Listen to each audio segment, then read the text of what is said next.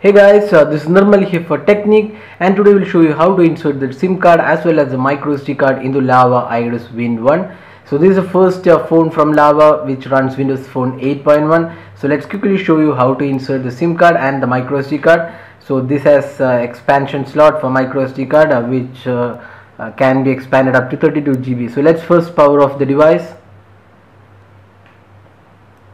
Now just remove the back panel.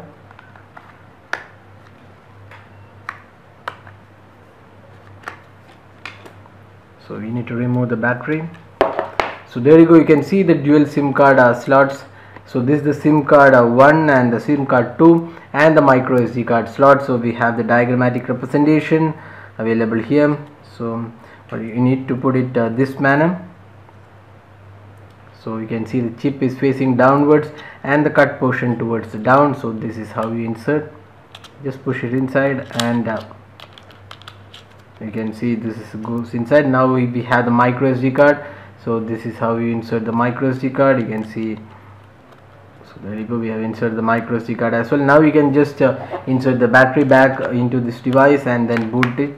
So once booting is complete, your SIM card and the micro SD card will be detected on the device. So that is a quick tutorial on how to insert the SIM card and the micro SD card into the Lava Iris Win1. Hope you like this video. If you have any questions, just drop a comment and we'll be glad to help you out with the queries. If you like this video, don't forget to hit the like button and also subscribe to our YouTube channel for more videos. And thanks for watching this video.